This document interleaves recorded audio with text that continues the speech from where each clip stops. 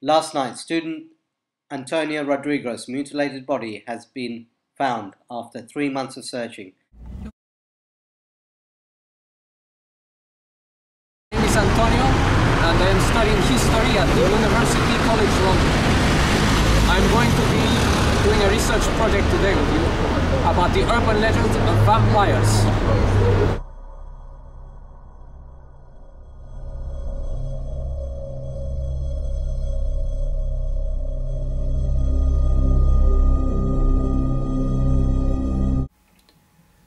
Hello, this is Antonio and this is my last and final video entry number 12, filmed on the 20th of November 2012.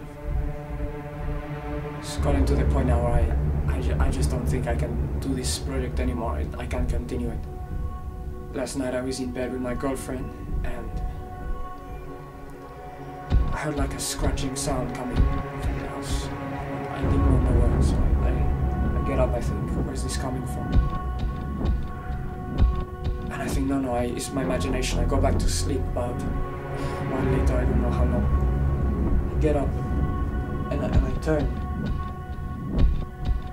And it's like there was a woman there, but she looked so sad. And at the same time so angry. And her face, there was something with her face, there was blood or something, I don't know. Antonio! Did you buy this? I didn't buy them. I found him lying on the floor. You must have. I didn't.